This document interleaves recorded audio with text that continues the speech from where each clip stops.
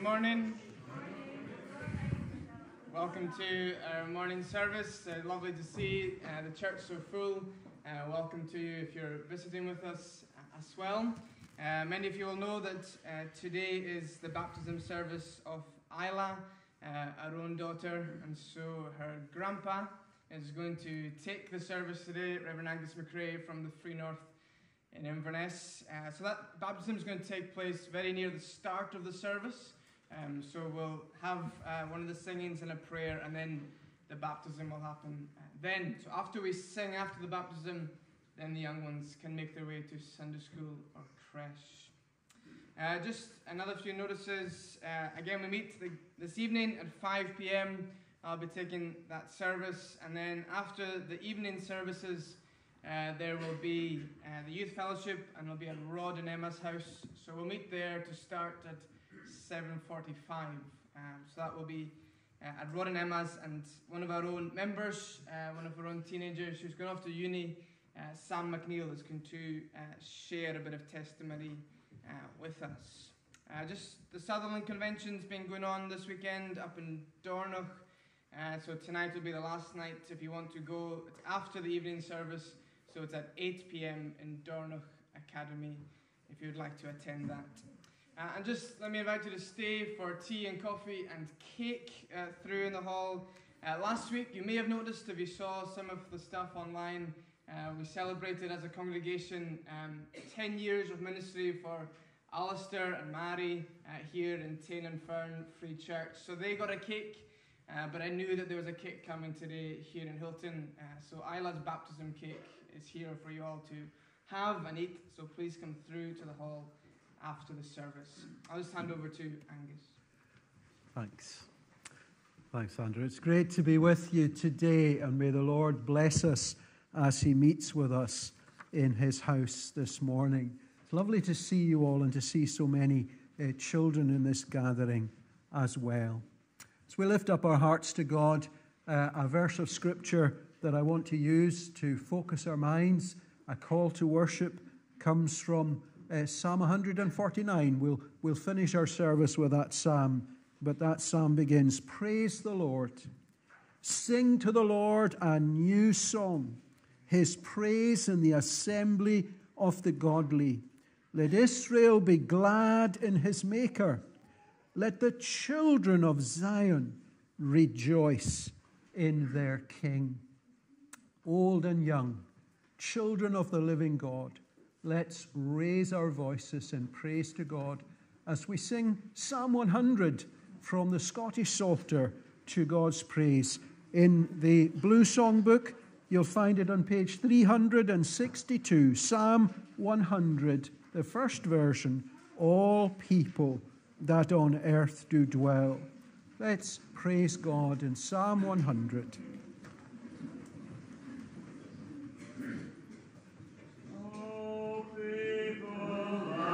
On earth to dwell, sing to the Lord with cheerful voice, answer with mirth his praise forth tell.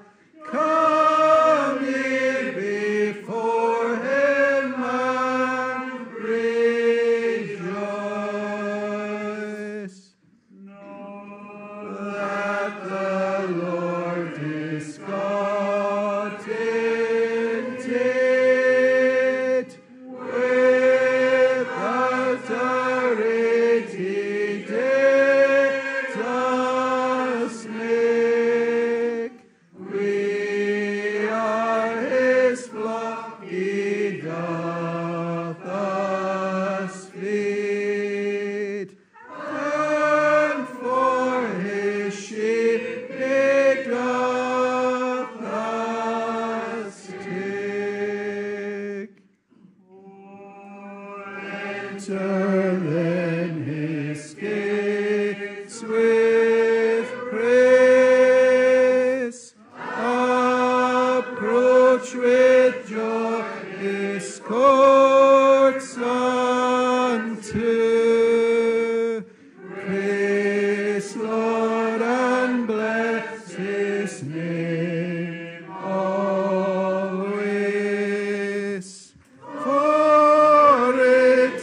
seemly so to do. For why the Lord our God is good, His mercy is forever sure. His truth at all times firmly stood, and shall from age to age endure.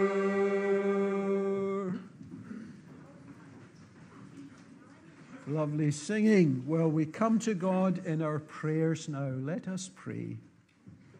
Almighty, gracious, loving God, we draw near to you in the name of Jesus Christ, your Son, and the only Savior. There is no other name that you have given among human beings by which we may be saved. And you ask that we would come, that we would trust in the Lord and in his Son, Jesus Christ, that we might have life, eternal life. We ask that we would praise you as our opening psalm. It called the whole of creation, the whole earth, to adore you and to bless you and to know you. We pray from the youngest child in this gathering to the oldest person, that we would be touched by your hand of love and grace and protection. We live in a day of change and of stress and of anxiety and of fear for so many people in a troubled world. But this earth belongs to you. So we commend all our fears and troubles to the sovereign Lord God. We commend to you those who are sick and suffering. We commend to you loved ones who are in any trouble or trial or danger. We commend to you the nations of the world. They need the King of Kings, the Lord of Lords, the Prince of Peace. Bring an end to conflict and fighting around the world with righteousness and justice. Especially, we remember the situation in Ukraine, and we ask that you would turn aside those with wicked hearts and with violence in their minds, and that you would defeat those who wish to hurt the weak and the innocent. Have mercy, O God. We pray your grace in Pakistan, where there is such terrible suffering and flooding, and where hope and livelihoods have been drowned by the unseasonable rains that have come. Again, Lord, we pray for your mercy, and that there would be provision for all who call on your name and ask for your help. And help the world to be full of compassion for places where there is need and trouble and devastation. We ask that the gospel of Christ will ring out with clarity and power around the whole earth today, and that many hundreds and thousands will come into the kingdom of God, putting their trust in Jesus Christ. We pray for this gathering and the gatherings along the road in Tain, and for the work and witness of this congregation and of every gospel church in this area. Pour out your Holy Spirit and bring new life and renewal and revival. Make us open and teachable to your word today. And as we see your word in a gospel sacrament, a sign of the good news, may we respond to your word read, your word explained and taught and applied, and your word demonstrated in the sign of baptism. And bless the family who are coming with their little one today, asking for God's grace to be good and wise and faithful, God-fearing parents, and for God's grace for their child. Lord, be the father that Isla needs and that all the children in this church need. Be the Savior that she needs, the Lord who calls her name, and give her a heart to love and respond to you from the very beginning of her days. May all the children and young people in this gathering be full of your wisdom and light and truth, and may none of our little ones stray from you or be lost, but may all be found in Jesus Christ and in his covenant love, both now and in the life that is to come. May we know you and follow you, for the Good Shepherd has a clear and beautiful voice, and his sheep know his voice, and they will follow him. So, Good Shepherd, speak to us now and lead us for Jesus' sake. Amen. I want to read to you the words at the end of Matthew's Gospel that are a great reason for having a baptism service today. They're known as the Great Commission in Matthew 28 from verse 16. Jesus gathered the apostles who would lead the church onto a mountain in Galilee. Then the 11 disciples went to Galilee, to the mountain where Jesus had told them to go. When they saw him, they worshipped him, but some doubted. Then Jesus came to them and said, "All authority in heaven and on earth has been given to me. Therefore go and make disciples of all nations, baptizing them in the name of the Father and of the Son and of the Holy Spirit, and teaching them to obey everything I have commanded you. And surely I am with you always to the very end of the age." Amen. This is God's word, the word of the Lord. I want to speak to you about baptism before I ask Andrew and Ailey to come forward with Isla to receive the sign of baptism for their child. I want to explain what baptism is all about. Jesus told his followers, his disciples, that he wanted them to go and teach and make disciples, followers who would learn about Jesus and follow him, grow in faith, and that they would be baptized as a sign that they belonged to his kingdom and the coming age. Baptism in water must mean something. So what is it all about? Quickly, 4 things about baptism. Number 1, are you counting? Baptism is a sign of washing and belonging. We use water in baptism, and we use water for lots of things. But the main thing we would use water for is to wash things, to have a bath, to clean the house, and what have you. Baptism did not appear out of nothing in the Bible. When John the Baptist and then Jesus' disciples went about baptizing people, it was not a new thing. There had been baptisms in the Old Testament. And water is very important in the story of God and his people in the Old Testament. Water that comes to symbolize belonging to Jesus and following Jesus in the New Testament. Water is there in creation. God divided water from land in the very beginning and provided rivers in the creation to bring fresh water into the world so that people and animals could live. There was chaos, and God brought order into the chaos, and water being divided and separated was part of that. But sin came into the world, the fall, and so the waters of the flood came, waters of judgment, but also waters of cleansing. That's all in the first few pages of the Bible.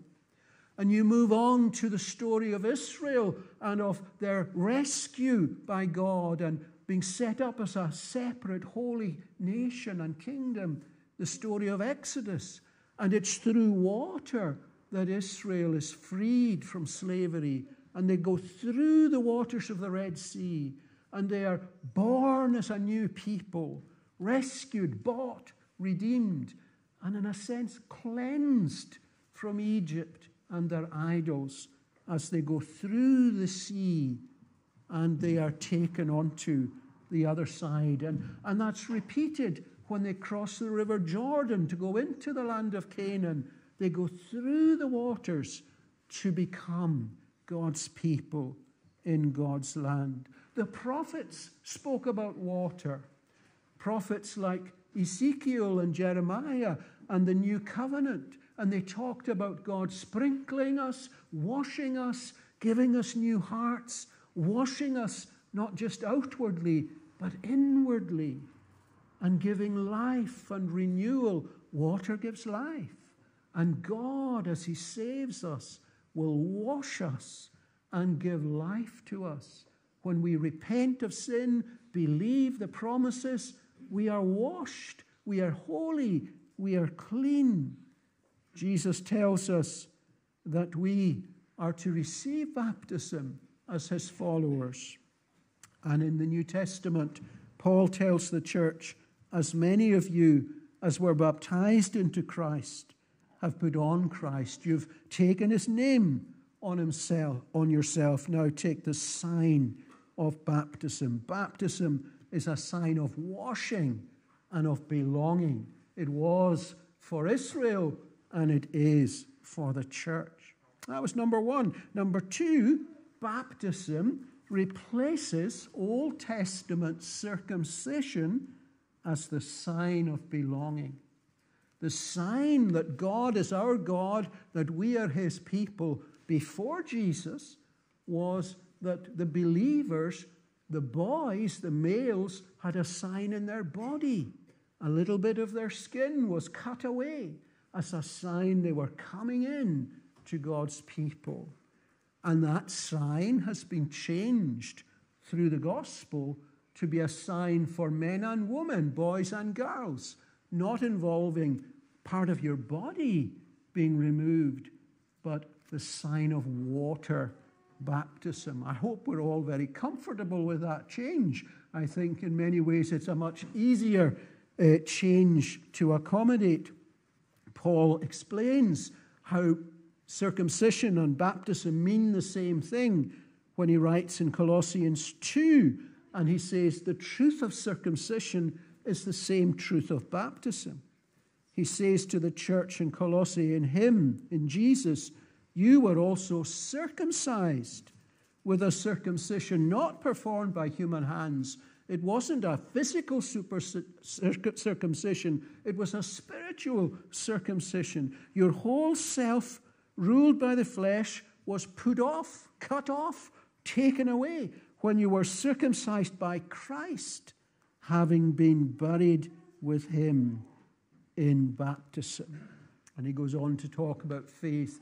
Circumcision symbolized faith in God's promise, and baptism symbolizes faith in God's promise.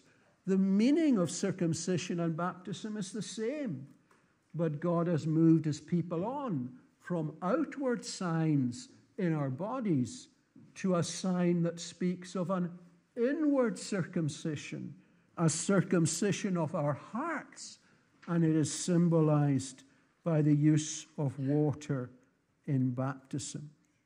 So number one and number two, we've thought about number three. Baptism is a sign of belonging for believers and their children. We belong to God and to each other and to God's church. Now, every Christian, I think, agrees that it's good to baptize a grown-up, an adult who believes in Jesus. And if somebody in this gathering has come to faith in Jesus and you've never been baptized, it's a wonderful and powerful thing as an adult to say, I believe, I follow Jesus, and so in obedience, I take the sign of baptism on myself as a sign of faith and discipleship. But the question that has sometimes divided Christians is whether that sign should be extended to the children of believers as well. Are our children inside or outside the family of God? Do they belong under the sign of belonging or not? That's not an easy thing to answer because not all Christians have agreed on it. But let me give you the best answer that I can. Church history suggests that from the earliest days, the Christian church gave the sign of baptism to children of believers. It was done in the 2nd century. It was done in the 2nd generation of Christians. What would have made them do that if it was not done in the 1st century, in the 1st generation of believers? It would be a very strange thing to change around about the year 100 AD if it hadn't been happening in 90 or 80 or 70 AD. It would be very strange that the church changed something and that they would write about it, preach about it, and that it would not be controversial. So church history says, yes, the children are on the inside of God's plans and God's church. They're not strangers to God. They're growing up with God. But then there's an answer from the Old Testament. The children were included in God's family in the Old Testament. Circumcision, that I've already talked about, was given to the children of God's people when they were just days old. Anyone coming into Israel could be circumcised at any age, but their children would be circumcised a few days after they were born.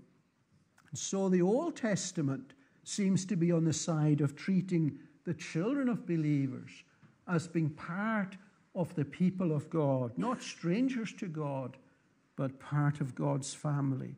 We still need our hearts to be circumcised. We still need to be born again. We still need personal faith. But the sign of belonging to God belongs to all those who are hearing the gospel and growing up with the gospel. So that's the answer from history and from the Old Testament. And what about the New Testament? I don't have a verse that says you must baptize your children. But I have plenty of verses in the New Testament that say that when people became Christians, when people became believers, when the book of Acts was being written and Paul's letters were being written, we read about household baptisms. The Philippian jailer or Lydia, they became believers, and everyone in their household, everyone under their roof, is treated as part of a Christian house, a believing house from that time on.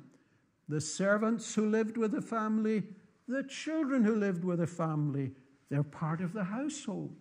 The household receives the sign that this house belongs to God. God is king in this house. So that's 3 things that I've suggested to you today about baptism. And the last one is that baptism is a sign of belonging that calls for faith and that calls for prayer. We should be responding to God's grace in the gospel by trusting God and asking for his salvation and for his grace. We don't believe in rituals. We don't believe in superstition. We don't believe in magic. Water in baptism will not make an adult or a child a Christian, but it will recognize the gospel promises to that person, adult or child, that all who come to God in faith will receive forgiveness and eternal life.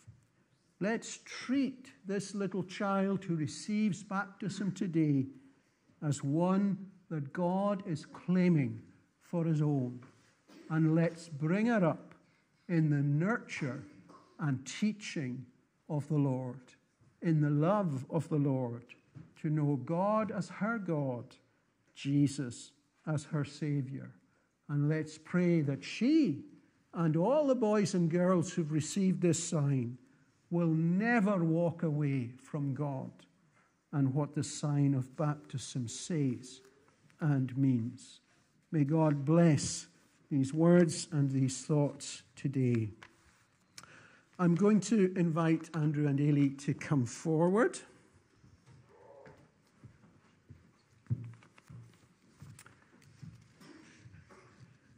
And in a minute, I'll ask you all to stand, and I'm going to put questions to the parents, but I'll also put a question to you, inviting you to pray for and support this family and all the families who have baptized children among you. And the answer I'm looking for from you is that we will say together, with God's help, we do. Okay? With God's help, we do. Okay. I've got some questions for you. The last time I put questions to you, you were getting married. And I'm very glad to see that's working out well. And that you have some real blessings that you share in. Andrew and Ailey, do you acknowledge the Bible to be the Word of God and your only guide in all matters of faith and conduct? Do you confess God, the Father, the Son, and the Holy Spirit, as revealed in Scripture, to be your God? Do you profess faith in Jesus Christ as the only Savior of sinners and as your Savior and Lord? And do you promise in dependence on God's help by your prayers, teaching, and example to bring up your child, Isla Ann, in the instruction and discipline of the Lord? In congregation, people of God, do you undertake to uphold these parents in their responsibility to nurture this child of God's covenant in the Christian faith? Do you promise to help them by your love, prayers, and example? With God's help, we do. Thank you. I invite you all to stand. Gracious God, be with us in this moment when we ask for your nearness and your blessing and for the action of your Holy Spirit in all our hearts. As we baptize this child of your covenant, we ask that all of us will be enrolled in your covenant, and that none of us will walk away from the love of Jesus Christ revealed in the gospel. For all who have been baptized, may this be a moment of confirming our baptism, our need of you and our faith. And especially for these parents, we ask that they will know more of your love, more of your help, more of your joy, and that wonderful sense that God is close and answering prayer. Grant your love, your eternal, your everlasting love to surround this family and their beautiful child. May this daughter be a daughter of God. May this child whom you love be loved evermore in the love that sent Jesus to the cross for sinners. May grace be upon her and on us all. Help us now to act in faith for your glory. Amen. Taking ordinary water, a sign of the Holy Spirit, a sign of washing, a sign of new life, a sign of judgment and of forgiveness. I baptize you, Isla Ann MacLeod, in the name of the Father and of the Son and of the Holy Spirit, one God. The Lord bless you and keep you. The Lord make his face to shine upon you and be gracious to you. The Lord grant his peace to you. Lord, keep this little one whom we love as the apple of your eye, and love her evermore. And bless the boys, the girls, the young people, the men and women here. And bless Andrew and Ailey. Bind us together in your love. Bless the grandparents who are here and great-grandparents. And may all of us know joy from Jesus. Amen. Good girl. God bless you. What a good girl. Yes. I don't normally kiss babies when I baptize them, but I blow you a kiss. Good girl. Good girl.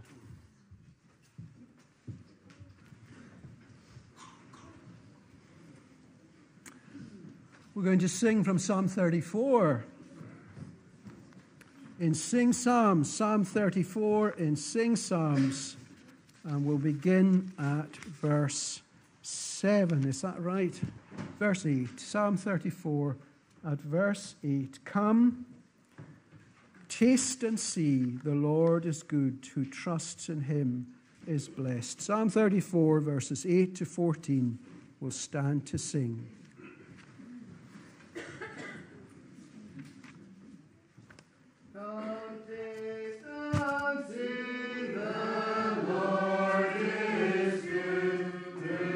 Trust in him is blessed. Oh, fear the Lord, you saints with me.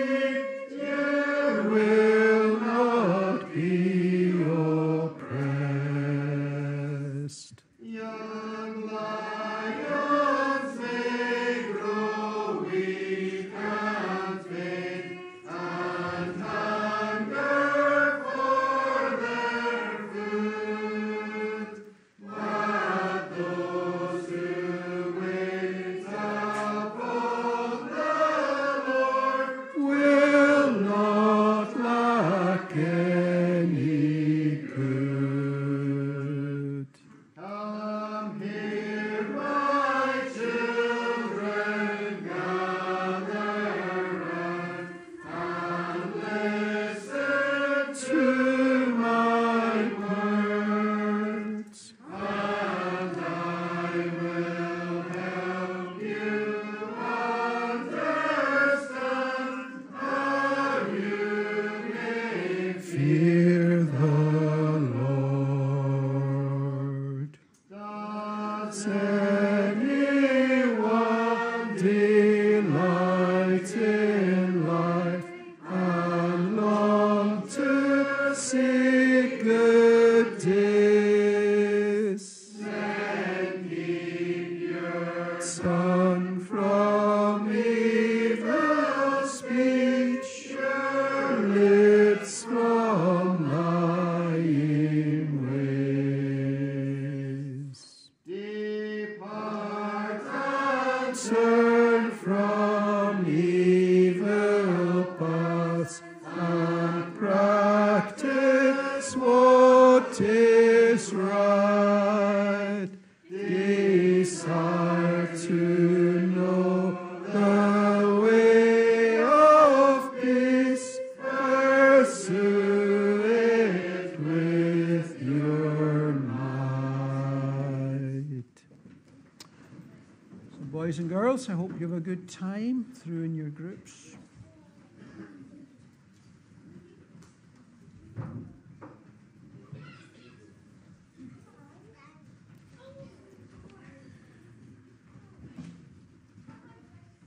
And for the rest of us, we're going to read some passages from God's Word, mostly from the book of Deuteronomy, beginning in Deuteronomy chapter 4.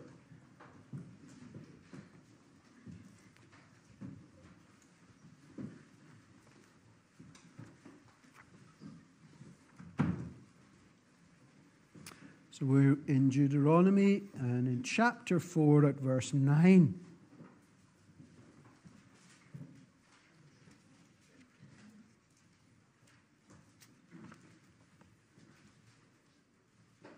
Just short readings today from the book of Deuteronomy. Deuteronomy chapter 4 and verse 9.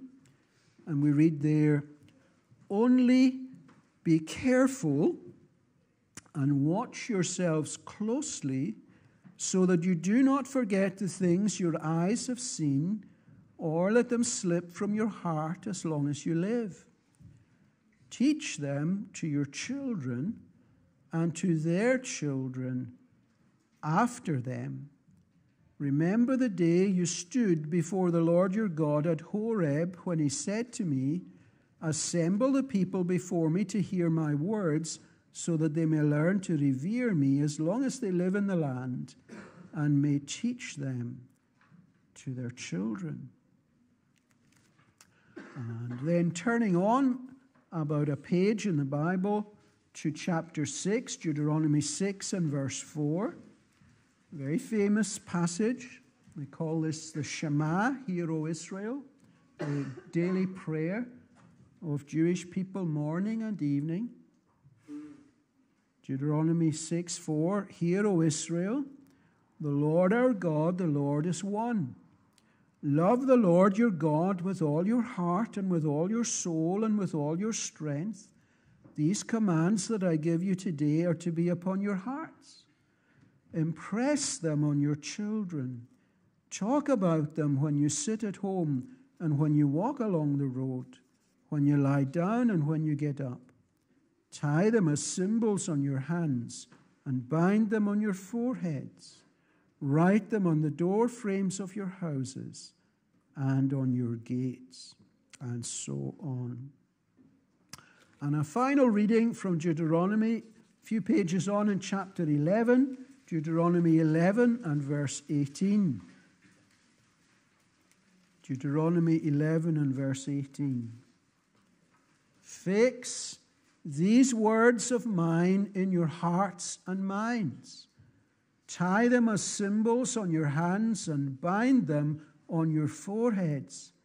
Teach them to your children, talking about them when you sit at home and when you walk along the road, when you lie down and when you get up. And a final reading from the New Testament, from Ephesians chapter 6. Paul writing to the Ephesians in chapter 6, verses 1 to 4, his advice for children and their parents. Children, obey your parents in the Lord, for this is right. Honor your father and mother, which is the first commandment with a promise, that it may go well with you, and that you may enjoy long life on the earth. Fathers, do not exasperate your children. Instead, bring them up in the training and instruction of the Lord. Amen. May God bless these readings of his own word. We're going to sing again from Psalm 78. Sing Psalm 78 at the beginning, the verses 1 to 6. O my people, hear my teaching, parables I will unfold. Sing Psalms 78 on page 101.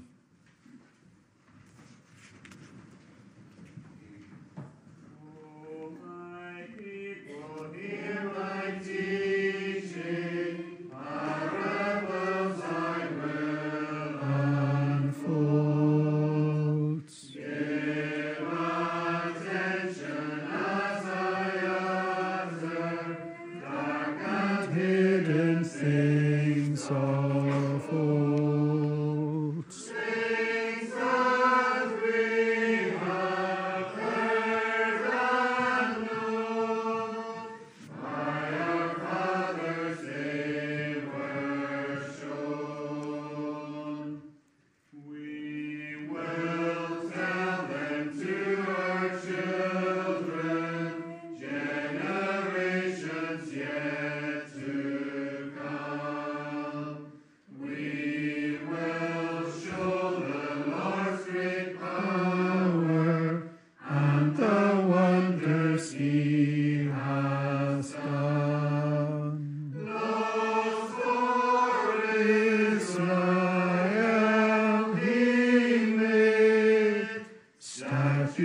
them to be obeyed.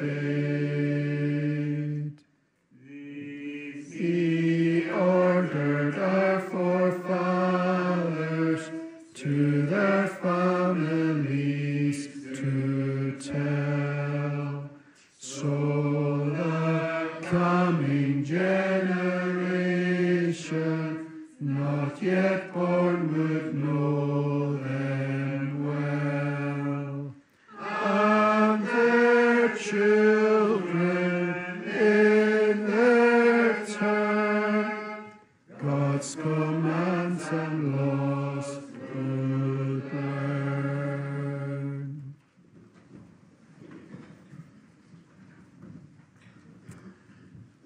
For the rest of our time this morning, I'd like to reflect with you on our readings from Deuteronomy chapter 4 and 6 and 11, and from Ephesians chapter 6, to try and answer a question which I hope you will see as a valuable question, an important question for all of us who are here. And that question is, how will our children meet God?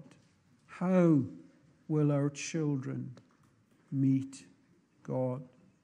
I realize as I begin that some of you may be thinking, well, that's got nothing to do with me. I don't have children, or I'm unlikely to have children.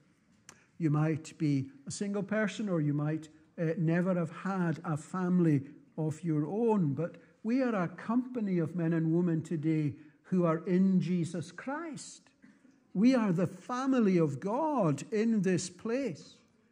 And there's a sense in which these boys and girls that are sitting in this gathering and through in the Sunday school are our boys and girls. They belong to our Heavenly Father. He gave them life, and we are entrusted with their spiritual health and welfare and care. When you pray for them, you're treating them as God's children and your children. When you encourage them and teach them and love them, when you help them to go to camp or encourage them to be in a youth fellowship or in a Sunday school, you are helping them to meet with God, whether they're your children or grandchildren or not. So this is relevant to all of us. How will our children meet God? First thing I want to say about this is that they will meet God in godly families. Our children will meet God in godly families. It's been a real privilege for me today as a grandfather to baptize a grandchild. This is a whole new thing for me. I am so enjoying being a grandfather. I look forward to my Monday day off. My wife has a Monday day off, so it's not a day off. It's a day to do anything we can to support the project that is little Isla and to try and help our mum and dad in any way we can. And even if it's not a Monday, any excuse, it's marvelous. And it's lovely that Andrew's parents can come over for this weekend and be part of this little granddaughter's life for this weekend. They are experts at being grandparents. Anne and myself, we're just real beginners. But I look forward to being part of a family of this growing little child. And somebody in the family took a photo of me holding the baby a few days ago. And what do you do with these photos? They go online, and one of my good friends, another minister, obviously saw a resemblance of some sort. Maybe Isla was looking really grumpy at that moment, but his comment was, "Oh, the blood is strong. The blood is strong." There's a resemblance. There's something that you've passed on. Maybe it's the eyes. Maybe I got the eyes from my mother and I gave them to Illy and she's given them to Isla. Do you see a resemblance sometimes between brothers and sisters? And you maybe you meet someone, a cousin, and you suddenly say, well, they're so like another of their cousins, and you can see the connection. Well, when we want our people to grow up with the gospel and our children to grow up with the gospel, we want the next generation to resemble not only their fathers, their mothers, their grandparents, but to resemble the stamp of their heavenly Father, the loving Lord God, their Creator. And that's very much what Moses was stressing to the people of Israel in the book of Deuteronomy. Deuteronomy was written at the end of 40 years wandering in the wilderness, preparing Israel to go into the promised land. And one of the tragedies of that is that the generation who left Egypt, the older generation, mostly died in the desert and were buried in the sands of Arabia. And mostly they did not make it into the promised land. Their children did. Their grandchildren did. But because they turned away from the Lord and were unfaithful, because they worshipped idols, made a golden calf, broke God's law, in their hearts wanted to go back to Egypt, they died. And they did not inherit that promise. And yet Moses, on the brink of the children and the grandchildren of the Exodus people getting into the promised land, he says, I don't want you to make that mistake again. I want you to build strong and godly homes, strong and godly families, so that when you get into the land God has promised, you will be blessed by the Lord and not rejected by the Lord. You will have the Lord with you, strengthening you and saving you, and not being against you as covenant breakers. Listen to some of the ways that they were to stay close to the Lord and meet the Lord. In Deuteronomy 4, make them known, all the wonders of God, make them known to your children and your children's children. You stood before God when he gave the law at Mount Horeb, and he said, gather the people to me, that I may let them hear my words, so that they may learn to fear me, and that they may teach their children so. This is to be passed on to our children. The wonders, the miracles, the giving of the covenant, the giving of the commandments. Tell your children all about it. Tell them about God. The Shema prayer that we read in Deuteronomy 6, given to the community of Israel. The Lord our God, the Lord is one. And you shall love the Lord your God with all your heart, all your soul, all your might. And you know, most of the language in that prayer, it is singular. You shall love the Lord your God with your heart, your mind, your soul, your strength. But it becomes plural in one phrase. And it's that phrase in verse 7 of Deuteronomy 6 that says, you, plural, shall teach them, your children, diligently. This is the job God gives to both parents and to all Israelites. You shall love the Lord, and you together shall teach and instruct the hearts of your children so that they love the Lord with all their heart and all their mind and all their strength. I guess a lot of people here will have heard of Francis Schaeffer, who was an American minister. He came to Europe after the Second World War. He tried to spread the gospel where it had been forgotten in Europe. And he had a wife, Edith Schaeffer, who was also a thinker and a writer. And in one of her articles, she wrote about what is a family.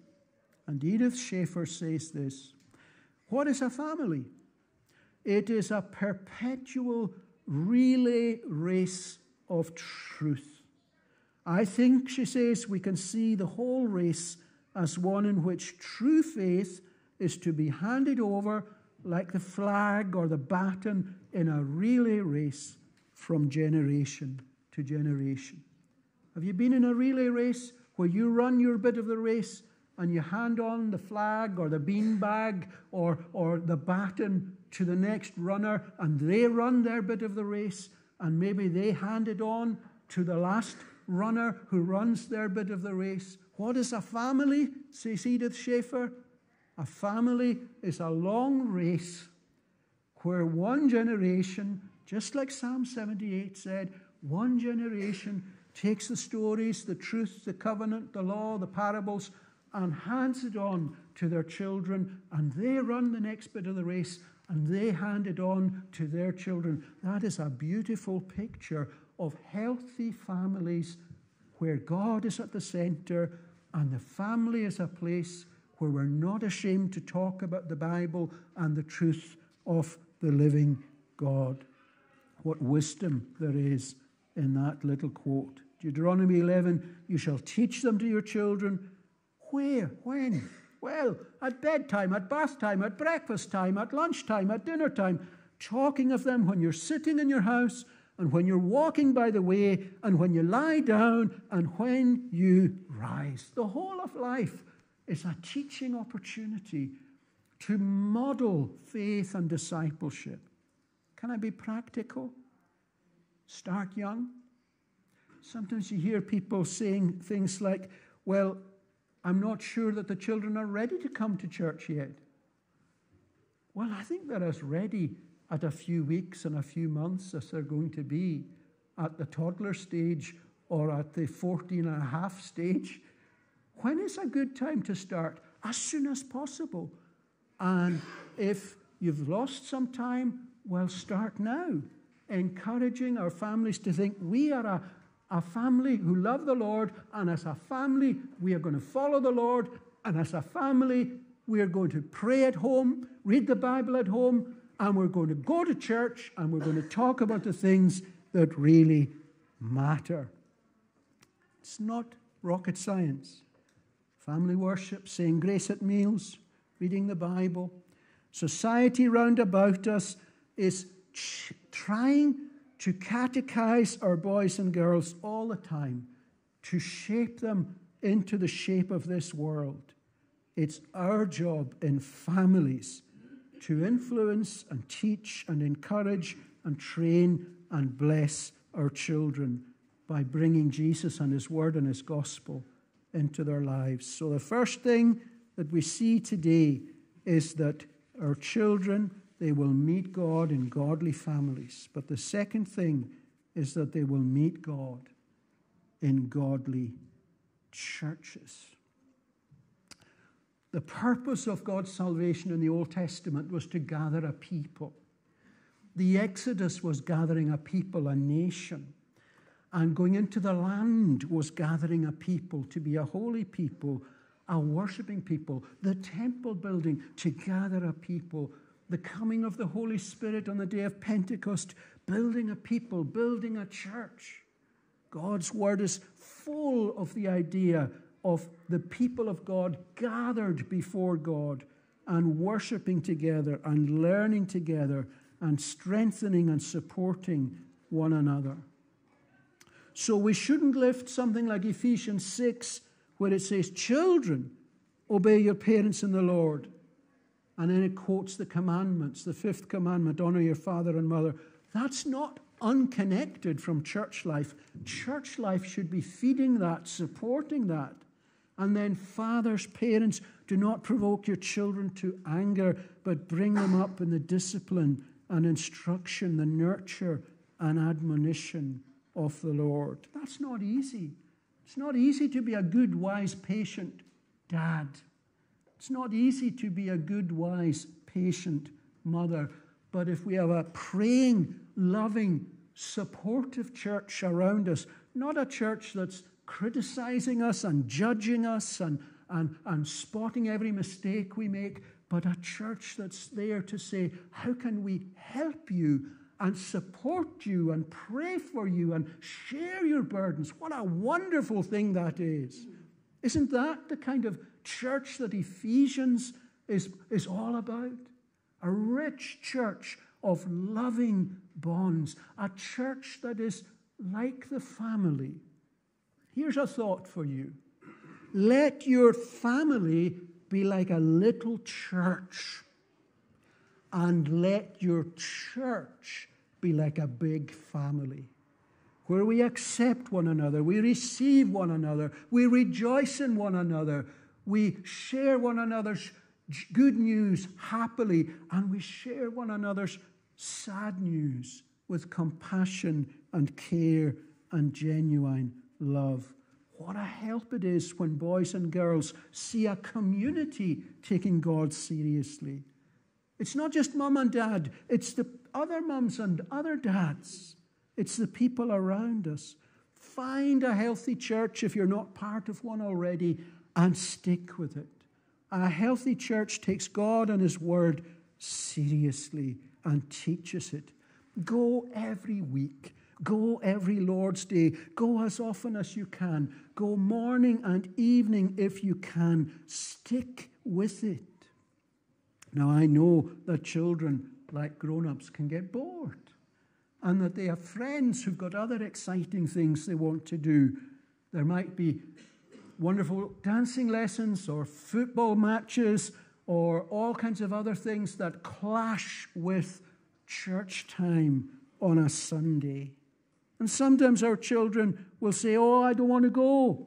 It's boring," or "I don't want to go, it'll make me unhappy."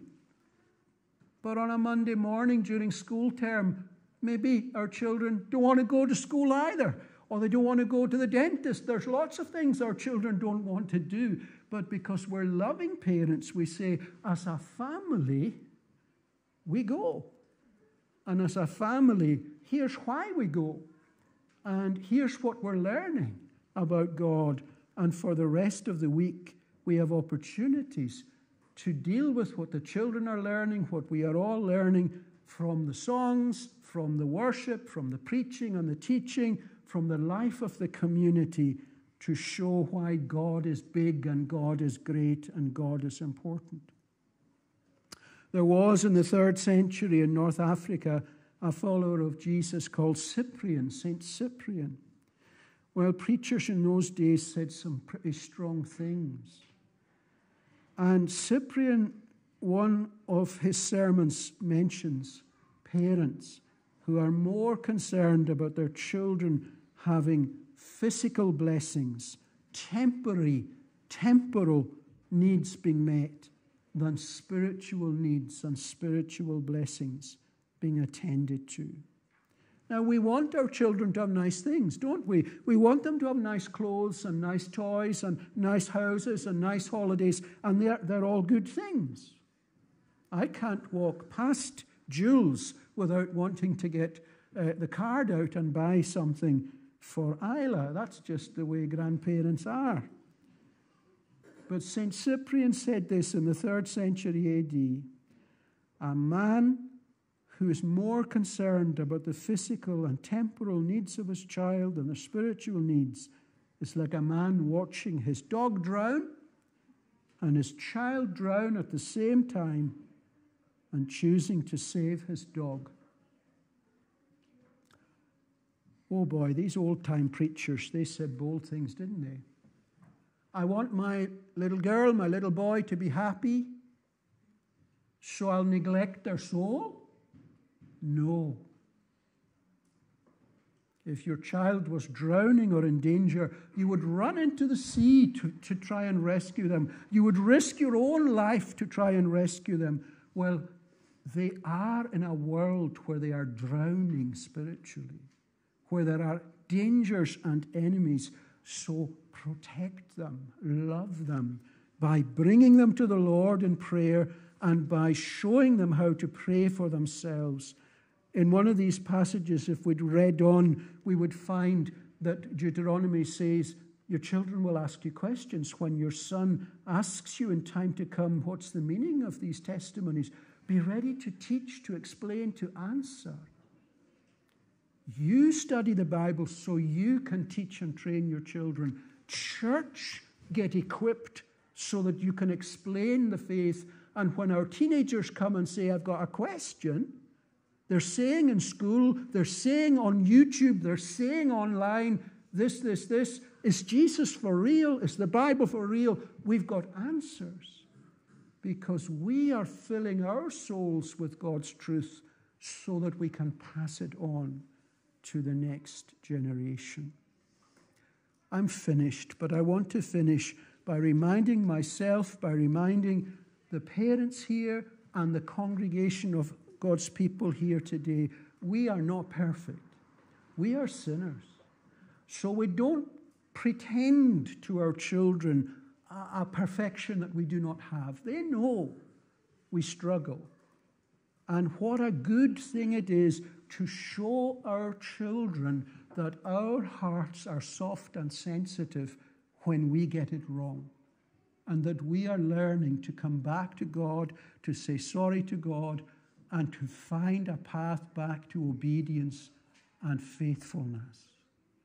Show our next generation what it looks like to be a loving, faithful, growing disciple. And your children and your children's children will bless you in eternity that you showed them Jesus and his grace and his way. Jesus wants us to go out and baptize and make disciples and to observe all that I have commanded you. And Jesus gives you his wonderful promise. And behold, I am with you always to the end of the age. Please bless your word to our hearts, sovereign God. And please help us to be encouraged to be families and churches that lead old ones and little ones to God. Meet us in the gospel. Meet us in Jesus. And help us to be faithful, cheerful, thankful for your glory's sake. Amen. Well, shall we close with words from Psalm 149 in the Scottish Psalter, in the Psalm book, page 450, right at the end of the Psalm book, Psalm 149, verses 1 to 4. Praise ye the Lord. Unto him sing a new song, and his praise, and so on. Let's stand to sing. Praise ye the Lord, unto him sing a new song and his grace. In the assembly of his saints, and sweet songs do ye raise. Let Israel In his Maker joy, and in praises sing. Let all that Zion's children are be joyful in their King. Oh, Let them unto his great name give praises in the dance. Let them with timbrel and with harp in songs lift praise advance. for God Doth pleasure take in those that his own people be, and take with his salvation the meek will beautify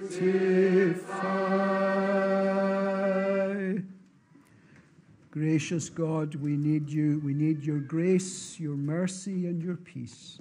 So meet us in the gospel of your Son, and triune loving God, draw near to us and help us in faith to draw near to you.